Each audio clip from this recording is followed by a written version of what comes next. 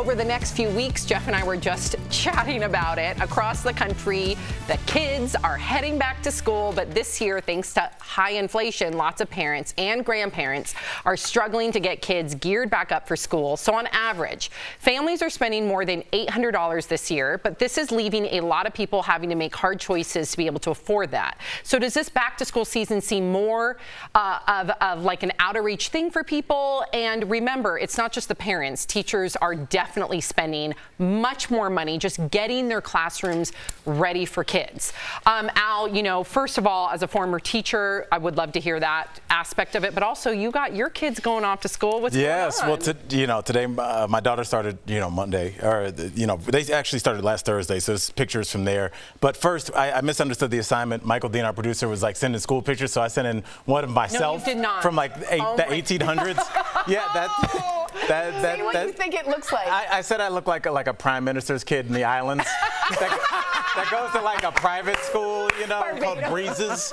Yeah, and then my daughter, she started school sophomore year a couple days ago. So that's her. I can't.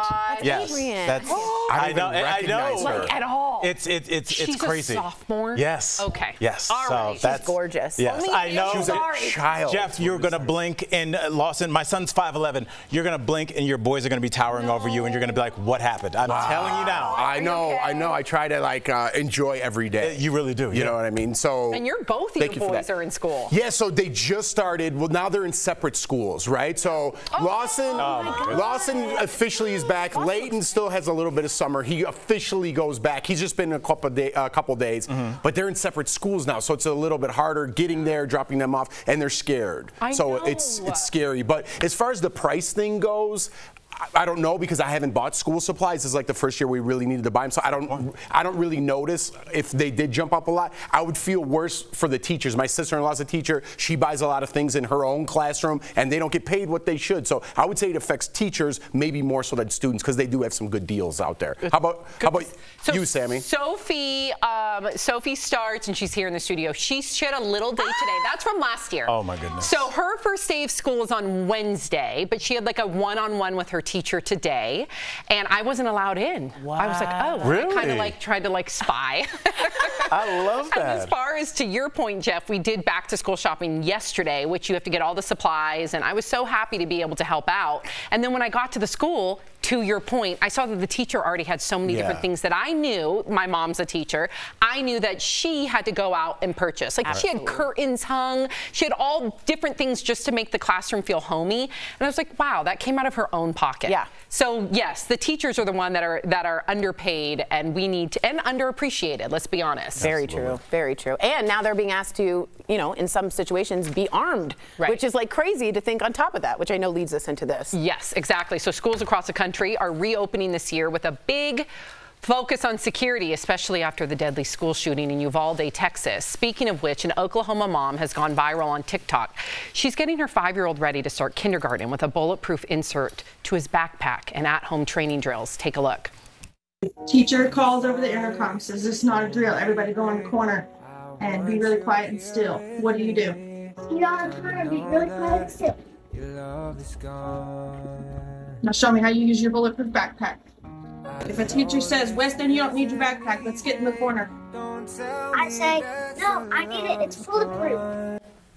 Wow. Okay. Wow. That's the day and age we're in, 2022. So what do you think about what this mom did, and are you preparing differently for your kids, Jeff, going into kindergarten? I mean, you and I, we're just now in the throes of it all. Have you thought about this? I have not. I haven't. Are you guys purposefully, can I ask, just not thinking about it? Well, I wanted to consult. So Tuesday night we have like a parent-teacher security and principal meeting, and that's when I was going to bring up those questions. But yeah, it's scary. I still want to, as much as we talk about school shootings, and there's probably one today that we don't talk about, right? As much as I know it's just the walls are closing in and it's coming closer and closer to home, it's like something that I kind of want to push out of my mind. I'm like, I still don't believe it, right? And who would shoot up a kindergarten school or a preschool? You know what I mean? And it's like, I still can't believe it. You know what I mean? I still can't believe it. And I think it's that thinking that led us here, because I said when we started this conversation, I was like, I'm not gonna say that this is crazy that kid is doing that, because we say we're not at all. But you can look at it and be like, this is crazy. What's that? And it's like, no, this is what happens when a group of people, we'll call ourselves Americans, make a series of decisions that lead to this. So like, let's all own this. People decided to elect people that did nothing when these things happen. So let's own it. Let's not say it's crazy. Let's not shake our head and say we cannot believe we're here. We can all believe we're here. How many school shootings have we covered, Tori? 50? Yeah. 40? I was going to say, like, I don't know, if I were a parent, I might be doing the exact same thing at this age and teaching just to make sure it's down and the calmness and everything. But it's just, if anyone from out of this country shows that, that's what America is. That's America in 2022. It's not apple pie. It's not baseball. It's not running when the lights go out. It is that. I know. Shame on us. Shame on us. My kids are having a hard enough time being in separate schools and getting them into the classroom. If I put on them, right, and they're not used, they don't have the friends that they had, and it's new to them, to put on top of them like, hey, this is a bulletproof vest in case someone comes in and shoots up the school. How do you, where do I start that conversation? I know, I'm like uncomfortable even having this conversation with my child here. I totally I'm very uncomfortable right now. I totally get it. So let's talk about some of the parents and grandparents, because this is year 3 of getting ready for back to school during a pandemic. Lots of medical experts say the best advice for parents is simple: get your kids vaccinated. But does this year feel different to you? What would you guys say? I know we've been on kind of a downturn, which in terms of the stories we're covering, and we should be. That's tragic and embarrassing. But this is there's also some beauty here as well. This is the first time that our kids are going to school and there's not a plastic divider in front of them, that they're not being shuffled on the sides of the hallways together. Kids are going to actually have the experience of being in middle school, of being in high school. My son basically lost all of middle school. So, I mean, it's time for people to start going to proms, to be able to, give a valedictorian speech, not on Zoom. So things are good in that sense. So, like, let's not just always look at the bad, and I'm more talking to myself than anybody else. Yeah, this seems a little political to me. I don't want to take it there, but it's like there's a lot of agendas out there to push and, get your kids vaccinated against COVID-19 or just in general.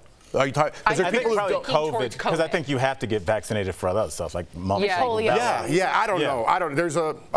Yeah. Is that the most important thing in the whole school year? Is to get your kids vaccinated? That's the message. I think pushed out. And I'm vaccinated, FYI. I just want to bring it there. Is that the message that? I think, to Jeff's point, that being the most important message as what they're spewing, yes, that could seem very political. I think every family needs to protect themselves, we all know that kids are very low risk. So if you're going to decide that you're not going to vaccinate your children, I think that should be a parent's decision. Sophie goes today. Sophie's going today at 4. But to Jeff's point, I really looked into it. It wasn't so easy with me. With me, I knew it. I got to get vaccinated. You all know what happened to my brother-in-law, and I'm an adult, so we're more at risk. With children, it's not so, cut and dry. Black and white. Black and white. I really had to look into it and make sure were there any risks? Were there any safety concerns? And I had to make my own decision. Every parent should make their own decision when it comes to their children. I think at some point, though, what they don't want is it to restart and just spread, and then it spreads and they become vectors, and then we all get COVID all over again. Because kids may not have been affected well, but they spread it super well. So you don't want to have that start and go. But I agree with you. That's a little bit of it's up to them. My point is, I'm happy for all the parents that tried to do Zoom teaching. And iPad teaching was... It just didn't work. I just know so many parents that are burnt out from it when they were an ADD kid who couldn't sit still and why am I at home and not with my friends? So I'm happy for parents. And also parents that didn't know, I didn't know some of my son's math homework. I was I don't know.